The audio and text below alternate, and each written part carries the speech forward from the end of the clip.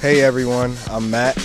And I'm Taylor, and today we'll be talking about Black History Month and the Black student experience on college campus.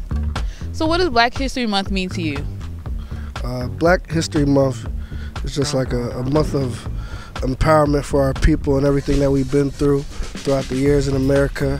And I just think we should take that month to celebrate ourselves and just love ourselves and love one another. Black History Month means to me is just basically a whole month of being proud of yourself, being proud of one's true identity. Is the reflection of the black culture, the widespread of it, and feel me?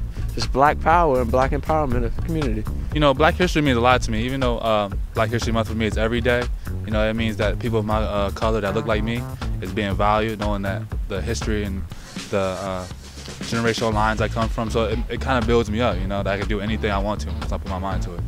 I think it basically just shows that we're standing tall for what our ancestors paid for us. Basically, we're showing what black excellence is, especially coming to a predominantly white institution. We're showing that African Americans can survive in this world just as much as anybody else. What's one thing you wish other students knew about black heritage or culture? Yeah, I wish other students knew that it's, you know, it's just like a family. Like any black person you see, you know, you get a head nod, you give them that, like it connected. Because you know, it could be cases I don't know a person on campus and they're black, but like I give them dabs, like I knew them forever. So it's like a family. It's definitely a family here. Black culture is not just for 1 month, it's all year round. So we should try educating ourselves all year round and not just in the month of February about black history. What advice would you give to black students entering college campus?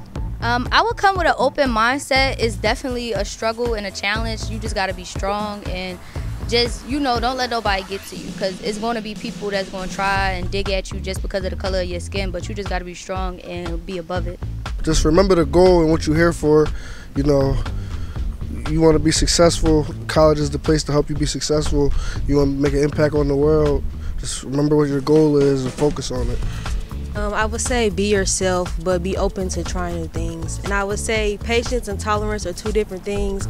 It's okay to be patient to a certain extent, but don't tolerate certain behaviors from people just because they're ignorant to it or they're not used to it. You have to stand your ground and be assertive. Thank you everyone for watching today. It was great to hear everyone's responses today. Yes, and I think it was very insightful to get just some opinions from our black students on campus and their experiences and just advice overall to incoming black students and students of color. And to close us out, in the words of Dr. Mae Jemison, never be limited by others' people's limited imagination. Thank you.